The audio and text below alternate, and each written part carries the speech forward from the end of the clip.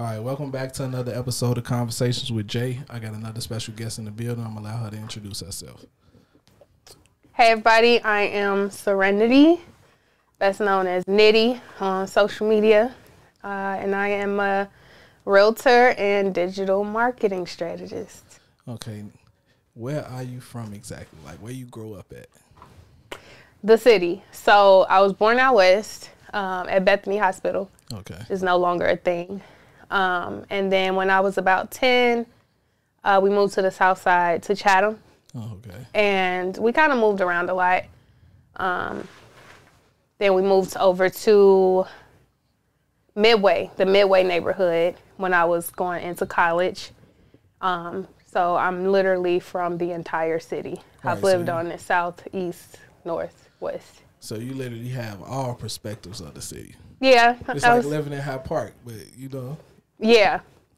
So what was it like growing up in each of those areas? Like, what was something that you took away from each of those areas? So out west, I was little, you know. So we lived in like apartments. You know, it was the coming up without the most type of vibe. Running into the house and come around the couch is mice, you know. So, and when I was young, it was just the development of me, my mom, and two of my sisters. At the time, it's 5 of us, 5 kids total. Okay. But living out west, you know, it was just being young. Didn't really know much. Went to Robert Emmett Elementary, went to Brown, which is by the United Center. So those were just like the young years of the happiness. And then when I went south, going into my teenage years, like 6th grade, 7th grade, it seemed normal. My parents kept us occupied, so it wasn't necessarily a thing of where I lived. I never really identified with the neighborhoods because my parents did their best to keep us involved. And when I was in high school, I was at Whitney Young, so I was in majorettes and cheerleading and dance and all these different things. So for me, the only neighborhood I would say that looked different was when I moved by Midway Airport, because it was Polish and Spanish. Right. And it's still a great environment. Our block was very friendly. Really good friends that are Polish and really good friends that are of the Hispanic background and stuff. So, you know, that's when I started understanding cultural differences. And then when I was in college, went to Columbia College downtown, and then I moved to the north side. And, you know, the north side is like white-faced all around by the time I'm getting to this, you know, the adult age. So it's just really been a development of understanding different cultures. It never really was like smacking me in the face because we were always protected. Yeah. What was you say is one thing you want to be when you were younger? Like a dream you had. So my dream was to be just like Raven Simone. That's So Raven. Okay. Because she could sing, she could dance, she could act, she was pretty, she was funny. And that kind of started my journey into wanting to be like on TV, you know. So could you sing though? A little bit. Okay. I can sing a little bit. Of course, you know, with training and stuff, it could probably be better, but I could definitely hold a note. I done sang on a few songs.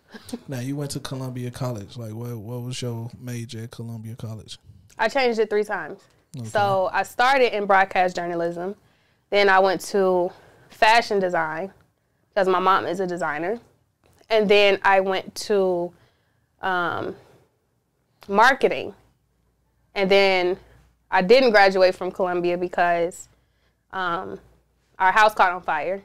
So it was hard. They took away all my credits from the whole semester, and it discouraged me. So I was just like, why would they do that?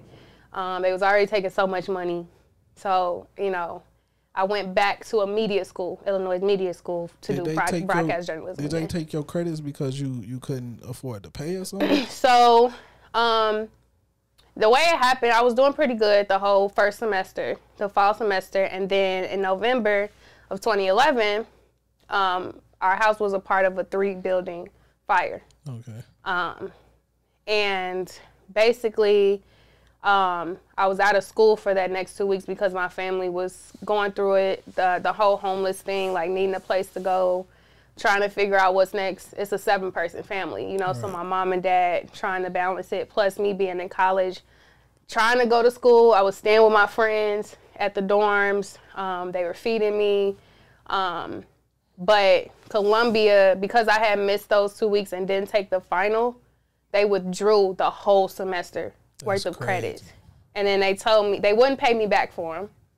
And they say, well, it's not necessarily you failing, but you could take these over. But I'm like, but you didn't pay me back. And I don't have, this is an expensive school. So the next semester, I went to Harold Washington College just to try to get my associate's degree or something. But I was also trying to balance taking care of myself. I had to get an apartment. Well, I didn't have to. I chose to not be a stress on my parents and the other 4 kids. So I got an apartment, a full-time job that I worked on weekends. So I was working like 10, 12 hours Friday, Saturday, Sunday, and going to school, and letting 2 of my sisters stay with me because they needed to go to school at Kenwood. So it was really just like a very traumatic time that really just changed my perspective of what it means to be a hustler and how to grow into being able to be self-sufficient. That definitely sounds like a lot for a young adult to have to go through. And a lot of people say they got it out the mud, you know what I'm saying? A lot of people be lying. But for you to go through these things and come out okay, that says a lot about who you are as a person. It was definitely tough. And I think sometimes I'm getting better with not crying about it because I was 19. Trying to get the degree, trying to do it the traditional way. And a lot of people don't know that my family lost everything. My family was, outside of me getting an apartment, my family struggled being homeless for about a year. We were on the news, everything. And it was kind of embarrassing at the time because it's like, man, we just look so ridiculous. And I never wanted to be in those videos. I never wanted to be in those news articles. So I was like, I got to help my family change the dynamic, and I'm not ever going back home after this point, and people know me for being happy and this unicorn and super positive and also very vulnerable, but they don't know where that vulnerability started. And it started the moment that we lost everything, except each other. And the way that fire happened, my whole family would have been dead, except my little sister and my little brother and my mom and dad. Three daughters would have died. 3 of us would have died, but it was like a divine intervention type thing with the way that the night happened and how God played a role in us being closer and realizing that our lives are more important than the material. So, I definitely got it out the mud. And, I'm sure people do feel like in their situation that they're getting it out the mud. I wouldn't say that they're lying. It's just struggle. It's different for everybody. Yeah. But people don't know that part of me. A lot of people think I was handed a lot of the stuff that comes with me or my brand, but it's like, no, I built it literally just me, from the marketing to everything, to the radio show. That was all me, and just being good at it and just taking advantage of the fact that people believed in my dreams. Now, what came first? Was it the radio station or the marketing? So it's kind of crazy. It kind of happened at the same time, because when I was 19, I built the first website for my ex-boyfriend's big sister. And she was like, oh, well, I want to do this. And I was like, well, I kind of know how to make websites. And she trusted me to make her first website. I made her best friend's website. And I've always been interested in the progression of the internet. Right. So the visual part of making things look good and feel good was kind of my start. But the radio started when I was at Illinois Media School, and J.R. Bang from Windy City Underground, shout out he let me do his entertainment segment because I came to Illinois Media School pretty much on top of the whole internet part of it. I was like, oh yeah, I got a website. Oh yeah, I do this thing called nittysknocker. I do this, that. And then he was like, you have a lot of energy and you seem like you know what you're doing. Do you want to do my entertainment segment? So I got my first big deal, in a sense, from J.R. Bang.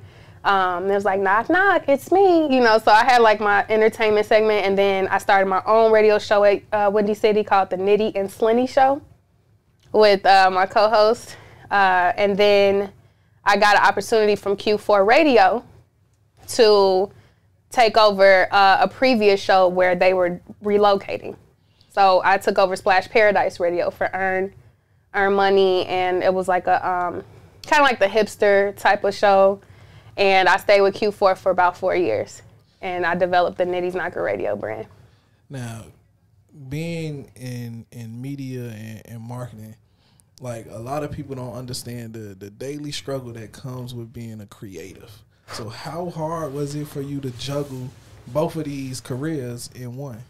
Well, I wouldn't say it was hard to juggle it because I kind of like just did it for myself, you know. So all of the punches, all of the errors, the difficulty, the people saying no, like, oh, your show not good enough, I don't want to be on your show. And like I went through all of that on my own.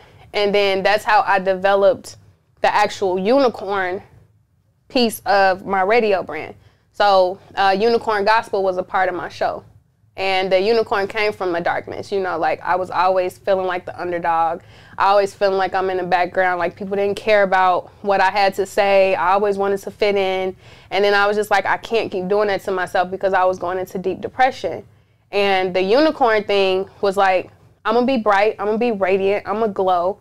So me creating that as a creative in radio made it very easy for me personally to just figure out how to be better at being the unicorn. So I would start going to all of the festivals. I would drive 20 hours to South by Southwest. And at the festival, I was wearing a horn. Like I literally would walk around with the unicorn horn, pink wigs, white, silver, shiny, festival type stuff. And understood the assignment. Yeah, so and that gave me the attention of people like Genius, who's K Camp's partner. I met Childish Major. Like these are people that I could text and be like, hey, what's up? I'm in town. But it's because I stood out enough to where if they looked up South by Southwest 2020 or 2018, my picture would pop up because I was using those hashtags too. So if they looking for, dang, I saw this girl walking around with a horn on, I need to see where she at. They were looking up hashtags for the festival to find me and kick it with me, you know? So it really was like, it was only as tough as I made it, because the thing with being a creative is you have to be okay with the fact that it's not going to always go your way, but you have to do it your way. You know, you have to have your own niche, even if we all doing the same thing. What's going to make you different? And if people stare at you, that means you're doing something right. Was it something that you learned going through everything that you went through to say, man, I'm going to drive these 20 hours, I'm going to put this work in? Because a lot of people don't understand that part of sacrifice. They don't. And I would say the thing that drove me was the exhaustion of not being noticed. Or like when I was doing radio, I would interview everybody. Like I know a lot of people who do media stuff, who write books, who do all this stuff. And I would interview all these people, but nobody ever did it for me, you know? So that's a part of why I quit it too, because it was like, yeah, there were certain people who saw me and saw the vision, but it was so many more who just either didn't want me to win or didn't want me to surpass or whatever. And it made me feel like, okay, I got to do whatever it takes for me to get noticed, because I'm tired of people not noticing all of the hard work that I put in. So it was very personal, and I used to take it really hard, feeling like nobody liked me, and you know, and I'm like, I'm so nice, and I try to be there for everybody, but like they never call me, they never want to kick it, they never this, and it's just like, well, maybe that they're just not for you. You gotta be for yourself. Yeah. Now you briefly spoke on dealing with depression. Like depression and mental health is a big thing nowadays. But I had a conversation with I can't remember who I was talking to, but I'm like, when we were kids, we didn't know that we were dealing with depression and mental health. We didn't know what was going on. So how were you able to one, deal with that and come out on the other side? My family. My mom was really good with reassuring us that we were great. And my father, my stepfather was really good at paying for whatever we wanted to do, even if it was his last. And I was the oldest. So if I had dreams, they were pushing me to do it because I was persistent. Like, I want to do this. I want to do this. And when it came to, and then my real dad was just like you got this, you got this. You know, that person who going to brag about you to the end of the world. So dealing with depression, in certain aspects of it, like you don't want to talk to nobody about it because you feel like people don't understand. But my family pays attention to the way that we feel. And now we've been able to bring it down to, like, she's 10 years younger than my little sister. And I can see it sometimes, like, hey, are you okay? You know, without even seeing it. So having a strong family that held you accountable to, it's like, yeah, you feel a way, we're going to talk about it, but we also going to figure out how to change it, was a very, very important thing to me. And that's why I started my radio brand with the Unicorn Gospel.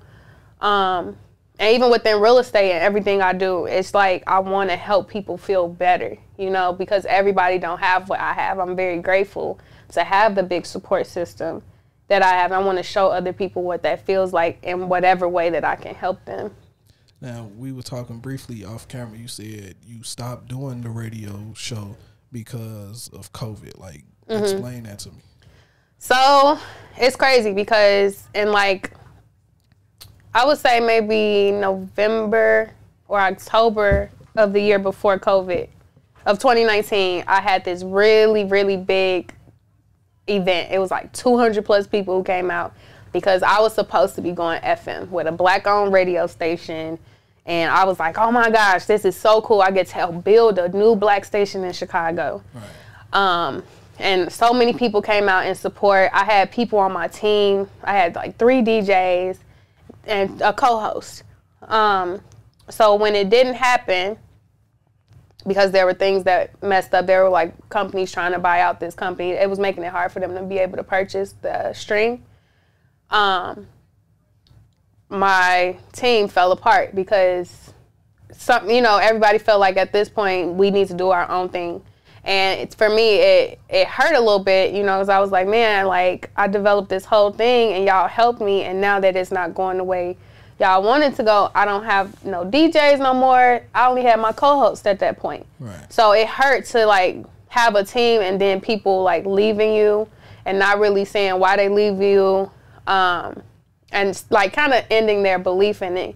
So me and my co-host were going to keep going or figure out how to do it. And we were like, girl, we got this. Like, we love them and, we hope that everything goes well for them, but we got to keep this going. Her name was Mo Betta. And me and her are still close to this day.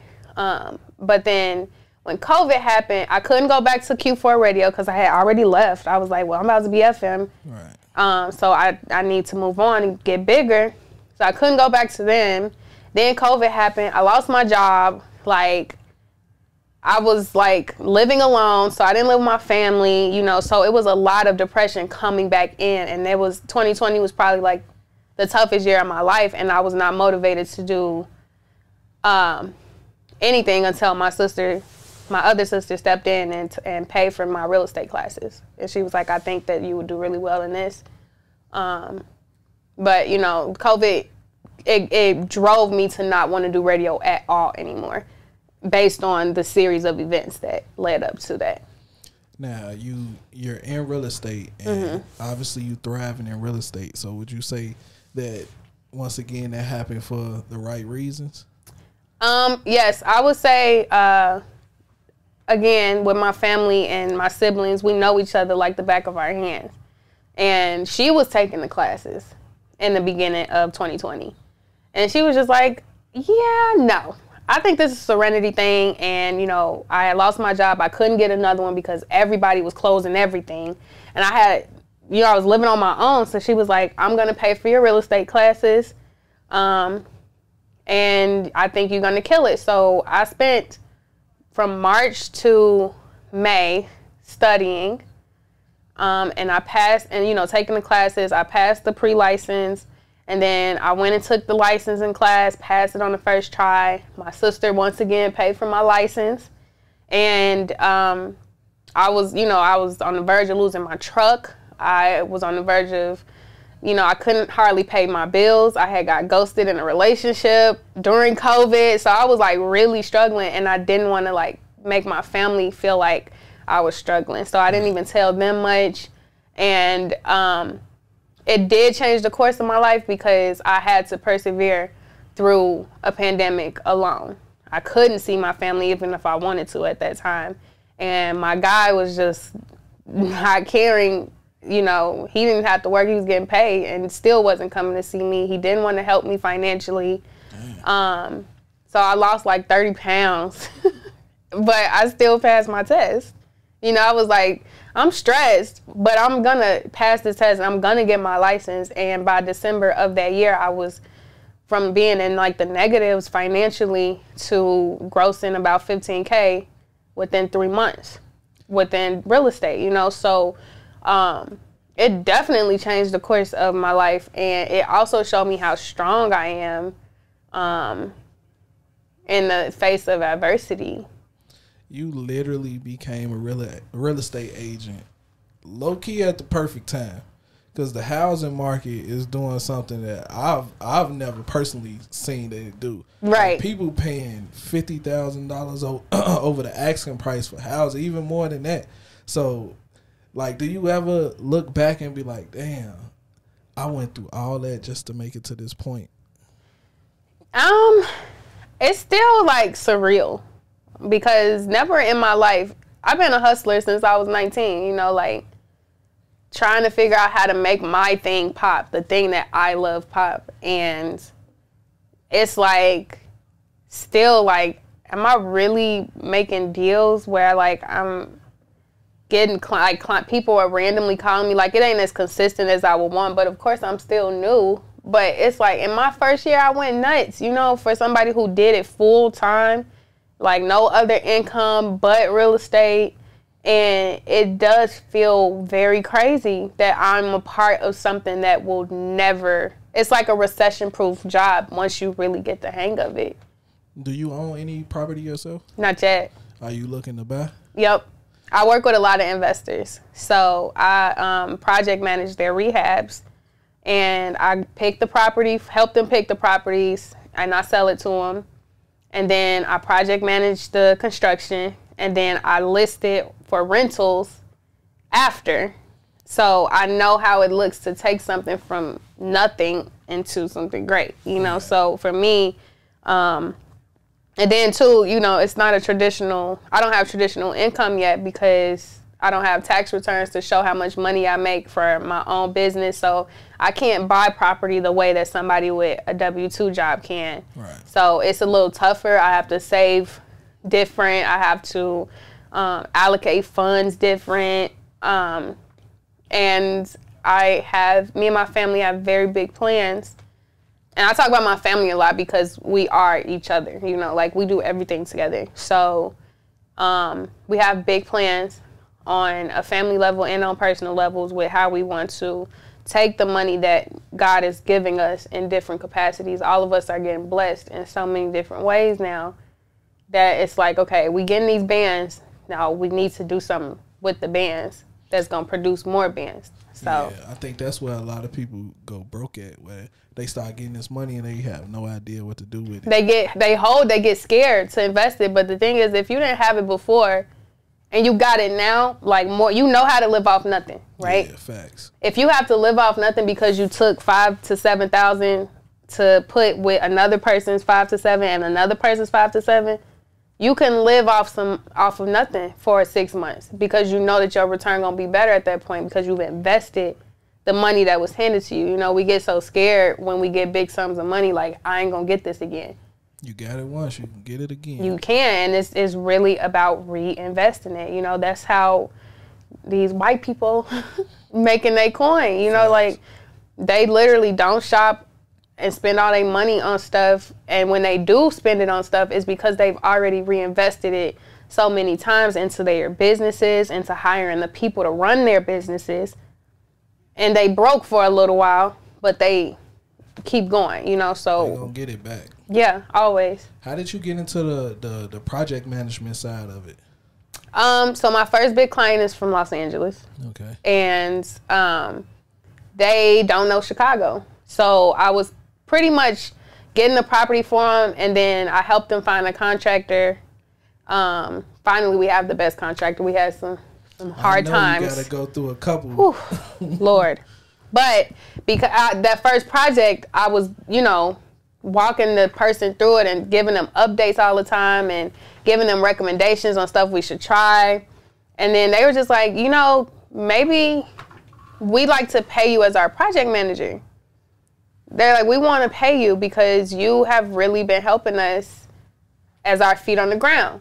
So now every project that they get, I get paid 3 different ways with them. Fact. From being their buyer's agent to their project manager to their listing or selling agent at the end, you know. So I enjoy it. So now it's something that I'm going to like maximize off of with other clients that I get. Okay, let's say I'm trying to purchase my first home. My credit is not the best. Coach me through this. So the first thing you want to do is have the mindset to say, I really want to change my situation, because you can get credit repair and spend $90 a month or something for it to be restored and to learn how to pay down the things that you have to pay down and get the other things removed. So you have to have the mindset first. And in 3 months, your credit will be exactly where it needs to be, you know. And you also have to have the mindset to save too, you know, because even though you could get like down payment assistance and all of this cool stuff, you still might have to come and drop some coin. So at the least, you want to have at least $5,000 to $7,000 in your account for like a low price property of like $100,000 or $120,000. You want to have that in your account, even if you don't have to spend it. Right. If we get closing credits or grants or whatever, you still want to have that mindset. Like, I've saved up for this. My credit is in order because I paid to take care of that. And now I can be an owner of something. And then when you own something, you have to decide what type of owner do you want to be. Do you want to be an owner who has no responsibility? Cool, be a condo or townhome owner. But if you want to have responsibilities, buy a traditional home, still don't want responsibilities, hire a property manager. You know, so it's really just like taking the time to navigate your life the way you feel it needs to be navigated. You know, you can't go into something and make excuses with real estate. You have to be ready. Now, let's say I wanna start investing. I personally tell people, don't start with the home first. Start with a 2-3 flat. Mm-hmm. Use the 2-3 flat to get to home. Mm-hmm. Like, would you push somebody towards that way? I would, if they were. So there are 2 ways to invest. You can do it the multi-unit way, where you're just collecting rents from other people, and then move out after the year, refinance, whatever. But then it's the fix and flip way too. You know, like if you, let's say a lot of people coming into money, right? You can buy a property, flip it, take that money to use it to get another property. Right. So then at that point, you've done a flip, you have money to get another flip, and you can go ahead and get a multi-unit or something, you know? So it's like, you can really, the 2 to 3 unit way is a good way to just start if you are not necessarily trying to be an investor, but you want to have generational wealth on a easy level. You buy your first multi-unit, after a year or 2, you buy your next one. And then at that point, you got enough equity to where you don't have to wait a year or 2 with FHA or something. You can just use a conventional loan and, you know, use the money you making from that to put down payments on the next one. Yeah. Go to another state, buy another multi-unit in a different state, you know. That way you maximizing your portfolio to where you can finesse it with FHA. As long as it's another state, you could do FHA as soon as you're done with the first FHA. I bought my first property, and I hate to say this, I really hate to say this, but I bought my first property cash. Mm-hmm. Like, even though I don't have to pay a mortgage or anything, and I have a renter in my unit paying rent, I still wish I still had that money, you know, and I took out a loan, and I used somebody else's money to, you know, fund this property or my first property, because I still have more of a cash flow to, you know, like you say, go out and do something else. So, I mean, with a situation like that, it's a fear thing or facing a fear type of thing, because if you have a property with somebody in it, sell the property and take that money to use to get a loan on your next one. You know what I'm saying? It's a seller's market. Make it nice enough to where you can sell it, FHA, conventional, put it at a non-greedy price point because you own it. Yeah. Everything is butter, you know? So just sell it and then start your process over from that point, because owning stuff, and then you selling it at a market rate. So it's not necessarily bad that you bought it cash, but if you want to make, how much did you buy it for? $53. Okay, so where is it? It's in Pullman. Oh, it was in Pullman, so it's probably easily worth like 150,000. My cousin, he also a real estate agent, so he told me we could probably get 2 for it, you know. Depending on what it is and what it looks like, the thing is, just because you have it in a neighborhood that look good or a neighborhood that's on the come up, it still got to look like something. Yeah. It still has to be efficient enough to sell it for 200,000. Don't think just because the rest of the stuff selling for that price that yours can too. I'm cool for the 1 to 150 as long as I at least double my initial investment. I'm cool with it. Yeah, it's definitely, and then too, like real estate, like it's a lot of realtors out here, like cookie cutter realtors, right, where everybody kind of look and move the same. It's okay to get evaluations from different realtors and work with different realtors for different reasons, you know.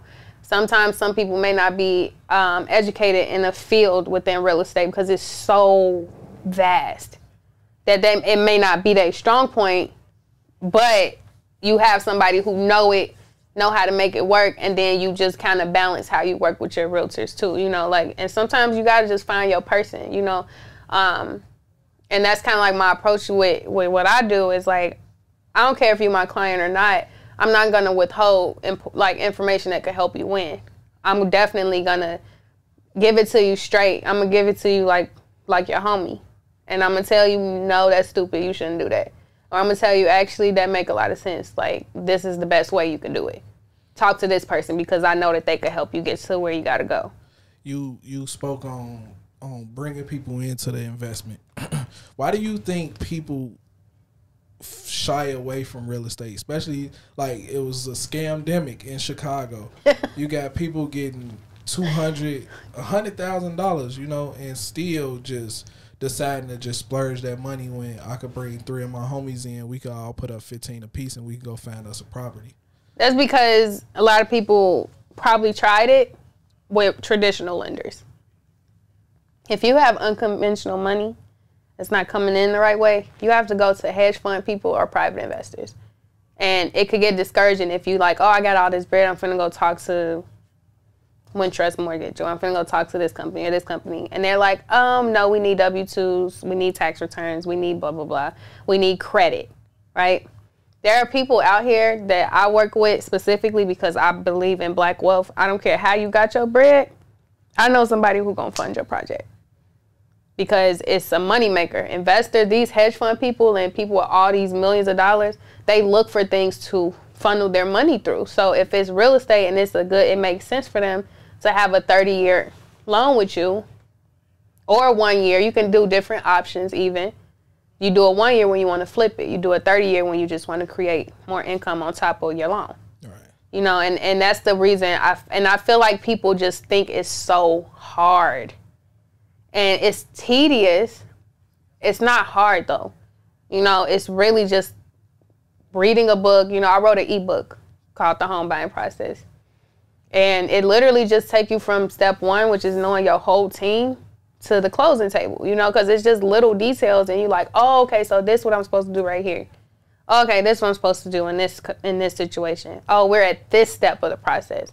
And then it's like helping you understand. It's like the Real Estate for Dummies book, you know, but I don't want to call it that because that's offensive to me. Don't call me no dummy, you know. But I think it's really just like when you have money that was not legally obtained, or even if it was, but you don't have a way to prove it and stuff, it gets tough when you going into a field like real estate, which is a federal thing when it comes to loans. But there are people who have money, like angel investors, hedge funds. Those people do it a lot with real estate and commercial projects. Like if you look at Sonder, I don't know if you ever heard of Sonder, but it's like a better version of Airbnb. Okay. Where they buy commercial buildings or build them from the ground up, and it's properties in it with studios up to 2 or 3 bedrooms, but it has like your refrigerator, stove, you could cook. It's like living in an apartment, but you have a concierge in the building. That concierge treats it like a hotel. So that's something you could do with a hedge fund or angel investor or something, because it's like, hey, I have this great idea to build this hotel type Airbnb situation where people still have their freedom, but they can call us for anything. And it's real nice, real bougie looking, you know, and they're all over. They're in 35 cities already. because they had an idea in real estate. They had funds from maybe 5 or 6 people to put up maybe 50 to 100,000 together to come up with business plans, come up with that first project, buy that first building. And Saunders started in buildings that already, like condo buildings and 3 units, to where they would just take a unit, deck it out, and say this is a Saunders apartment. You know, so you start small to maximize in any way. You don't have to use traditional loans to get where you want to get in real estate. Would you say having this type of information is what sets you apart from other real estate agents? I would say it makes me knowledgeable. It puts me in a category of real estate where I've always been like interested in how stuff work. So even if that's not my concentration of commercial properties and sales, I'm gonna know how to do it. What sets me apart is the fact that I'm gonna figure out exactly how to do it. I don't care if you come into me with a $35,000 a year job or a $5 million a year job. I'm gonna help you the same way. I don't take on too many clients at once because I think you should cater to your clients. They need to be your best friend because this is a big life-changing deal for them. They're putting thousands and thousands of dollars on the line. They're going to come back to you if you mess up. So I really think it's important to build strong relationships to, like one of my clients, the LA client, I could babysit their kids and stay in their house if I wanted to, you know, because I give that loving aspect. It's not just about money for me. It's about growth. It's about changing the dynamic of your life because my family had a chance to change the dynamic of our life. And who knows what would have happened if we all were sleeping in our rooms that night. Looking back on your life, like if you can give your younger self any advice, what would it be? It makes me sad when I think about it, but it's like just believe in yourself. Don't be so hard on yourself. You don't have to please everybody because everybody not for you, and it'll be okay. You know, like you will be okay. Just don't be so hard on yourself because you really are unique. You really have your position in life. All right, before we get out of here, tell everybody how they can get in tune with you, stay in tune with you, and find everything you have going on. So I have my Instagram, nittysknocker, and then I have my website, nittycorn.com, and then I have my soon-to-come podcast page, Some Real Tea, and it's the Real Tea on Realty. So you can follow those pages, and you could call me, 312-933-6203. It's a personal number. There's no automated person who answers that phone. It's me, and I'm talking to you up until 8 p.m. on the weekdays. You can hit me. Any questions you have, I will be your personal unicorn to help your dream come true. Like, I really want to be the unicorn in the room for everybody who is thinking of anything. Like, if you sleep and something comes to your mind, like, I want to be like that thought. Like, let me ask Serenity, because she'll know. So you can just keep up on my social media, subscribe to my website because I do send out newsletters. I'm going to be doing events. I have some cool events coming up with the team that I work with, TNT Powerhouse. My brokerage is also really cool. So, just my social media, everything I'm doing right from my social media. I don't really hide much.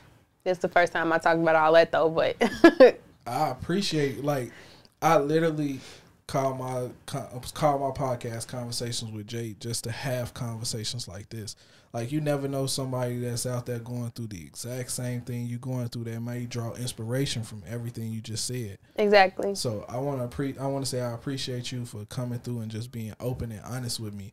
I don't know what it is about that couch, but people come and they just give raw and real information that's that how it's normal supposed to people be. can use. And like I said, I don't know what's special about that couch, but somehow it just happens like that. What I learned in my radio journey is just about the intimacy, really. It's just really about you paying attention to what the person sitting across from you is saying. Because the more you pay attention to them, the more they'll give you, So it's really just about being authentic and genuine and feeling like people, be the unicorn.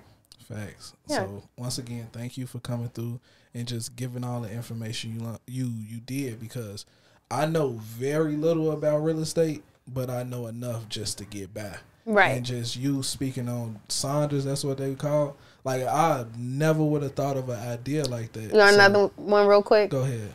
If you buy an old warehouse building and spend maybe $30,000-$40,000 renovating it into a storage, that's a self-funding business, because people pay for the storage units every month. They pay for their own insurance through whatever provider you work with. And then if they don't pick it up or get insurance and stuff like that after so much time, you can sell their stuff. That's what was it called? Storage wars? Yep. Those are, and that's like, you could never lose money because people always need storage. Facts. Have a competitive rate. Don't be greedy. And it'll make money. So once again, I appreciate you for this information. And I just want people to be able to watch this interview and then actually call your phone. Actually jump in your inbox and say, help me. Yes. That's what it's about. That is, and don't feel afraid to say help me, because none of us knew. No, I didn't know any of this. Like, I still don't own property because I had to teach myself how to own. And now that I know how to own, like, my money is getting up, my credit is getting up, all of that, you know? So it's okay to ask for help. Hey, shout out to the future millionaire in the room. Period. There's 3 of them in here. Facts. Now, once again, I appreciate you for coming through. Thank you. It was fun. This has been another episode of Conversations with Jay.